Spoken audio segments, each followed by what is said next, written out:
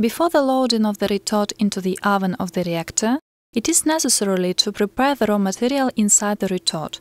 Rubber waste, including worn tires, plastic and medical waste, oil slime, roofing materials, etc., can be used as the raw material.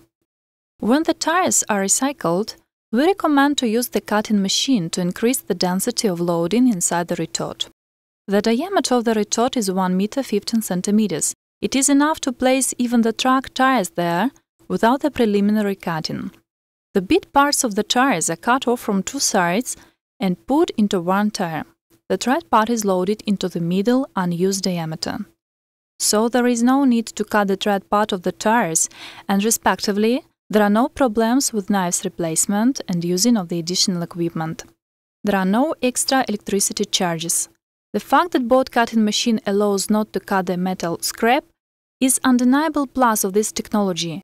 Moreover, at the end of the pyrolysis process, it is easier to separate metal scrap from carbon black.